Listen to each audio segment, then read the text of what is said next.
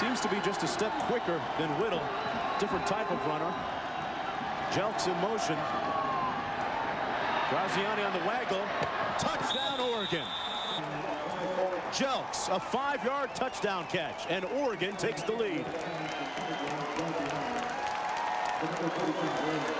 This play is made possible because of the patience of Tony Graziani as he lets this play develop. Now here's the fullback Jelks. He's just going to release on the bootleg and come right to here in the corner of the end zone.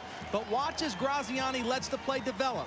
He waits until the defense commits to him. As soon as they commit to him, he then makes a nice toss to the corner of the end zone. If he would have hurried that ball, it probably would have got deflected and knocked down, but he was able to leave it, have patience, and let the play develop. Nice play by Graziani. And a nice drive, Todd, by Oregon.